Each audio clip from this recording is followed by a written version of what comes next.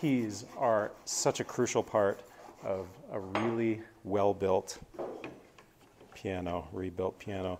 So what Adeline is doing here is going through and making sure that those notches fit perfectly right here. Go ahead. Sorry, I'm getting in your way. So that those notches are just absolutely perfect, and the reveal here between the end of the sharp and the notch is just right. Everything is perfectly square, and then you should be able to sight down all the notches on all 52 white keys and just see a perfect straight line, and that's what Adeline is doing.